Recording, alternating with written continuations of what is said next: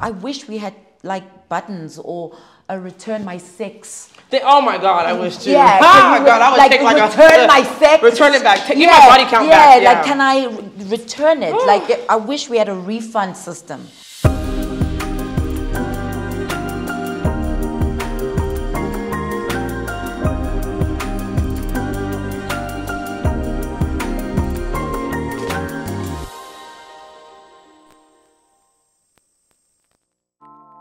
Hello everyone, my name is Khanyi Mbau. I am part of the cast of Young, Famous and African Season 2.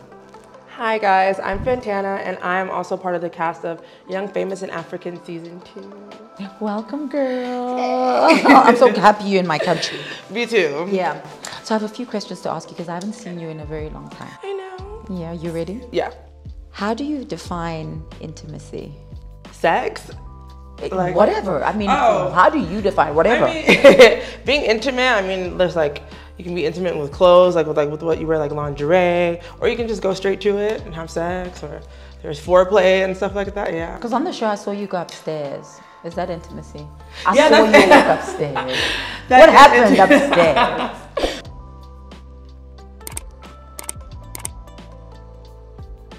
We was just walking upstairs. Okay.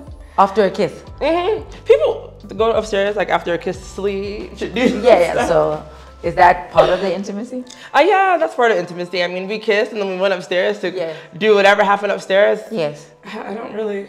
But if intimacy had to have a language, what's your intimacy language? I think kissing is one of my intimacy languages. Ew, I hate kissing. Really? Yeah. Why? Because then I really like you. Okay, yeah, okay. I think if I really give you like a French kiss, open my mouth, like saliva. It's like saying I love you.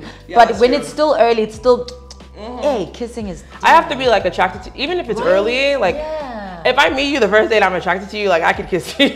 So that's why you kiss Diamond. Yeah, Diamond's attractive, so. Yeah. What type of intimacy do you prioritize the most? Mental, emotional, spiritual, or physical? I think my intimacy language is definitely mental and spiritual. Because I can love you beyond all your human errors and flaws if I see you spiritually. Because if I see you physically, you gain weight, I'm gonna have a problem. True. You're sick and have a cold sore, I'm gonna have a problem. You're drunk and you stinky and you wake up in the morning and you're not cute, I'll have a problem. Yeah. But if I have an intimate relationship with your spirit, I'll forever see you in your perfection. So that's what it is for me. You're so deep. I love it. Sometimes. All right. What determines a person's dating value? I mean, for them on the market, what's the dating value? You know? Like for me to like date the person, yes. like, so bad. So bad? No, I'm saying this is so bad, but I am such a I'm such a materialistic person that I look at appearance, like, and what you're wearing, and your like I just look at little stuff, and it's so bad because I look at that before I actually look at your personality. Yes. First, but that and then personality. So like your look and how you like put yourself together, and then if like you can even like carry a conversation, to me is very important. So if you had to define your type, city boy? Yeah, like actually no, I kind of like actually I'm lying. Yeah, city boys. You're a city boy. A city boy who can carry your conversation, you know, who isn't just boring. Because there's a lot of guys who are like flashy, so they use their money to get growth, but they're boring. Yeah. So I want like both, you know, like You should come to Dubai. Well, I think for me, what determines someone's dating value is definitely material.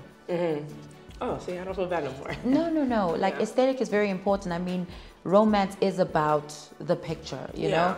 And then once I sit down and I hear what's in your mouth, then I float away into now seeing you deeper and wanting to get to know you. But for me and my time, you need to look the part. So your car needs to be right, your shoes. Thank you. You your need teeth, to smell right, veneers, your teeth. Everything. Come on! Do you know what I mean? And your watch. Those are the restaurant you're taking me to. Me too. The country we're gonna meet in. When it's time to order the food, can you read? Come you on. know? Like a lot of guys can't read. They don't know. They don't even know what gourmet is. I like that. Okay. I think you're next. My turn, okay. In your opinion, do you think well-off men are better in bed?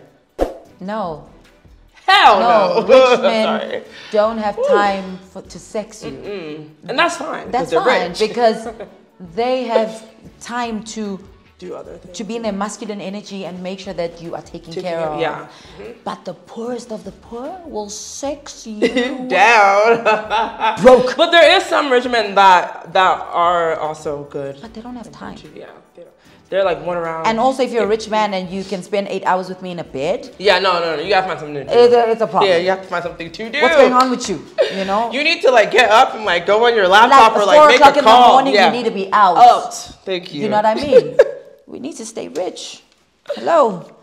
Are you willing to tolerate bad sex in a relationship if other elements of intimacy meet your standards? So maybe the foreplay is good, but you know, the stick ain't magical. It ain't Harry Potter. I don't know. Powder. For me, I'm not really like, the foreplay can be like bad, but the sex has to be good or I'll just be bored. The strokes need to be dangerous. Yeah. Or I might cheat on you. Oh my God, it's bad. I think for me, strokes are not for jokes. You know what I mean? I don't really care for foreplay. Like strokes are not jokes. Yeah, strokes are not jokes. Yeah. Like let's get into it. And you have to know like what you're doing. In fact, sometimes I'm also like, just get over the foreplay. Can we just get to the strokes? Can we go? Yeah. Can we get dangerous?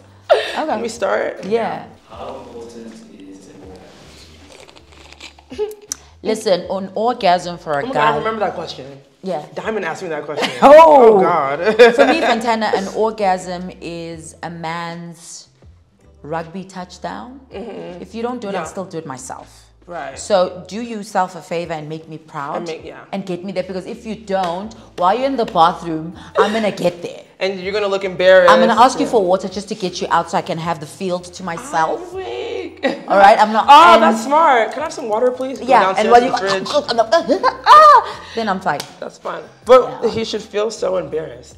You must. And I'm not gonna fake it for you because you need to know. Oh yeah, I faked it a lot. Well, and I'll give you a penalty again. I'll say, okay, penalty. Let's see. Let's try again. Yeah. And you still fail. You're getting me water.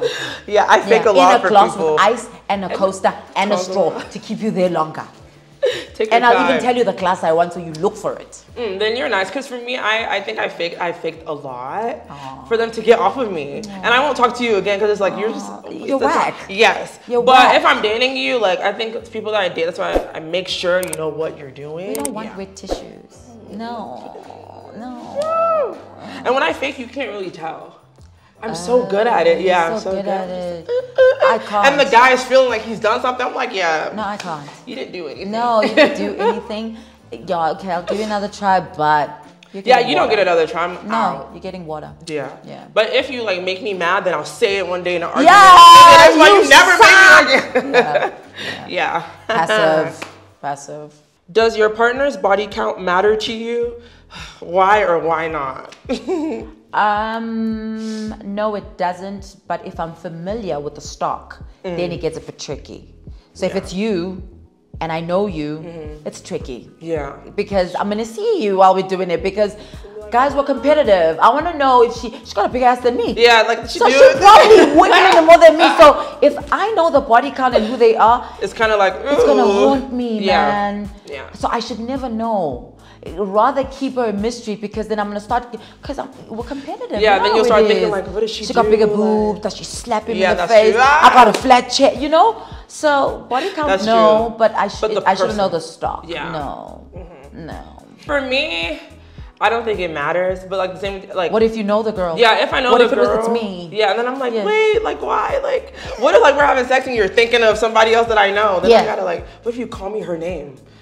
That's like so bad. So I don't want to know at all. Yeah. Like you could tell me the number, but just don't tell me who. Like, I also don't want to know. I don't want to know. Yeah. Just get out. All right. Why do you think men are concerned about our body counts? Yeah, I think men are concerned. I don't know. It's like an egotistic thing. Like I don't know. Maybe they just want to know. Like some guys can't be with someone who has more body counts than they do. Like for me, especially like in West Africa, like men over there, they really want to know like what a woman's body count is, who the person is. They want to make sure they don't know the person, like because Ghana is so small. Yeah. So if you're not careful, you could have slept with like your boyfriend's cousin or your boyfriend's brother. Yeah. Damn. So they want to know who, when, the time span, and it's just like, oh my God. Okay. Yeah. I think for me, I view it as if everyone had a Lamborghini, Lambo wouldn't be special. So I think men look at women like they're supercars. That guys, we all have a BMW, but you don't have a Bentley. You know what I'm saying? So I think men are just they objectify everything, you know, and they put it in value systems that way. I think. Yeah, we'll never know because we're not them. Yeah. Whatever. Get over my body count. I don't even care. Yeah, you need to live. Do you mostly accommodate men and what they want during sex, or is it just a me, give? It should be me, but if I like you, I'll accommodate you. But if it's just like, okay, if it's just like like a little, you know, a little snack, is just like, you know, do whatever for me and just go away. Yeah. But if I'm in a relationship with the person, I feel like it's important to also accommodate them after you accommodate me. I think for me, flow is important. Yeah. Like we need to flow and go like and if we're exclusive, especially. Hey, I need to know what you like. Yeah. Because I also want to please you. You know, I also want to come to the game and be like, you know. Yeah. So I think it's important. Yeah. I think it is. Why are women relying so much on sex toys? It's because I feel like women are relying on sex toys because men are tired, man. I don't know if it was COVID or something. I don't know. They're so lazy now. They're so lazy now. What do you mean you're tired after 5 minutes? It's been 5 minutes. Because they do manicures now. They're also exhausted as they play their nails. Get their hair done, facials. They're also running around like we are during the day trying to look carrying purses. But I feel like my toy goes further. At times, more durable. It's durable, and it doesn't say to me again. You know, I'm tired round two. Yeah, like okay, give me a moment, give me a second. You know, like my toy is forever like. It's forever. Like when I'm in a exclusive relationship, I put away the toy. You must work. Yeah. For me, I don't really use toys. That's what I'm saying. Like if I'm with someone, if you know you can't, it's just kind of like I'll just leave you there. Just leave it. So that's why I feel like it's important for people to have sex on the first day. No, you have to. If you don't try it, how are you gonna buy it? Exactly. I can't wait 2 weeks. I can't do all that. If you suck, you suck. You need to know. And you gotta why go. am I keeping you around for a month? Even 2 days is too long. And then to find out later that that you can't, you know, bump the bump or it's sleeping. Oh gosh. Oh wow. Bye. Okay. If a man doesn't claim his girl, is he free property? It's like all those girlfriends and everything. It's a new story I'm hearing. Like, so you don't have a girlfriend? You don't. Yeah, like. Yes. If a man does not claim his girl, he is on the market. And if I ask you if you have a girlfriend and you say no, I'm taking your word for it. Because I asked you. Because usually I don't like messing around with guys that are in relationships. So if I ask But the guy must say it, right? Yes, you must say it. Yeah. And for the girl, if I see you and like you're saying that's your boyfriend, I'm gonna like sister to sister. Yeah. That's not your man. You that's know, not like your man. Yeah. You're like a lot of women are too beautiful to be with men like that. So for me, it's just like, girl.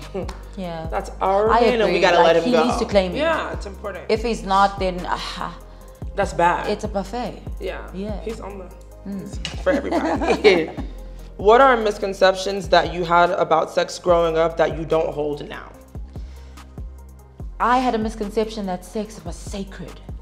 Yeah. It was like the well of value, the well of you know, status, eliteness. You know, once you do it, it's forever love. It's your partner forever, and literally sex is just a portal for energy of creation and creativity, you know, and it's an escape from stress. Also, it's an antidepressant. Yeah. So it falls under Virgin Active for me. That's a gym here in SA. Yeah. Yeah, like it.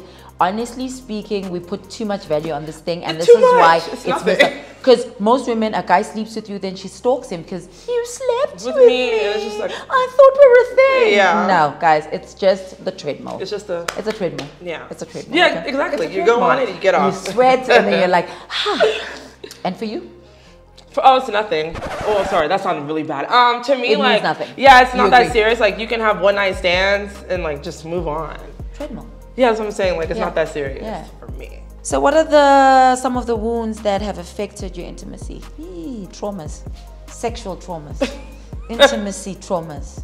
Do I really have? I would say, like, for me, like, when I lost my virginity, that was like the most. That's the trauma, right? Yeah, but I lost mine when I was like 18, 19, yeah. So I feel like I was a little older than some of the people that I went to school with that lost theirs. So I kind of felt like a little nasty a little bit. Yeah. And you know, at one point, like, cause like I'm a Christian, so you know, like in the Bible, like they talk about like sex before marriage and stuff. Yes. So I thought I was going to hell for a long time. I was like, oh my God, I'm going to hell. Yeah. Sorry. And then after I was like, wait, we all doing we're it. all doing it. So yeah, everybody's doing it, so I'm fine. Yeah. I think for me, the attachment, and then you need to be strangers after that. Like I've never seen your mole just under your left ball, and now I need to see you in public and just act like I don't know you. That's a trauma in itself because I've shown you so much. Yeah, your whole body, your like nakedness. I've just given you, and the next thing you're like this club, wall. You're nothing. I need to sit here with you having lunch, and you're here, and that's a weird, trauma. I feel I wish we had like buttons or a return my sex. Oh my God, I wish too. Yeah, oh my God, I would like take like return my sex. Return it back. Take my body count back. Yeah, like can I return it? Like I wish we had a refund system. I wish. Yeah, that when we break up, like how I fetch my sweater, I can fetch my sex. Did I really sleep with you? Yeah, like, where I could say, Fantana, stop the car. Actually, I need to fetch my sex up there. Yeah. Yeah, no, we need that. We need that. Can you give us that, please? Yeah. Okay, good. What are some things you do outside of the bedroom to keep the feelings of intimacy going all day? Finger me in the car. And if we can slide into a public bathroom during dinner with our friends, you know, I won't wear underwear. Find me in a bush. A bush? Yeah, if we're at my parents' house, just behind the shed, even if it's just bathroom, the head, you know, just head butt me, you know, like poop, you know. Oh Lord. Yeah, just keep it hard. Find me off guard, you know. Make it fun. When like I walk in the house and it's dark, jump me, you know. Do something. Like, you know, like something. Just I don't know. Yeah. Yeah. No, that's true. I agree with everything you said too. Like if you're in the club, you know, like while we're dancing, do something. Just whisper, touch it. Something. The car's outside. Hey, kitty. The Uber's outside. Something. Okay, Uber is doing, but still. He can't see nothing. He has to drive. Yes, he has to drive. So all the opinions that have been shared here are true. Okay, like, and they haven't been fed to us. There's no script, there's no auto cue, there's nothing. This is who we are in the dark at night. My name is Khanyi Mbau. Thank you so much for joining us. And Fantana, thank you for being here with me. Right? Thank you. Well, I'm Fantana, and thank you for listening to our intimacy conversation. And don't forget to tune in to Netflix's Young, Famous, and African on May 19th.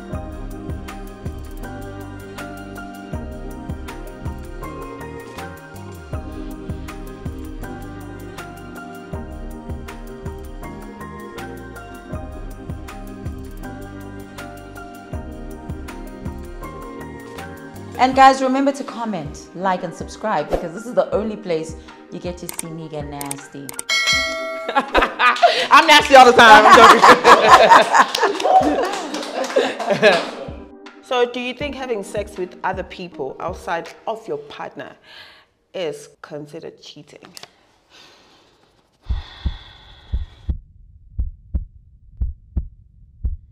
Why am I thinking about this?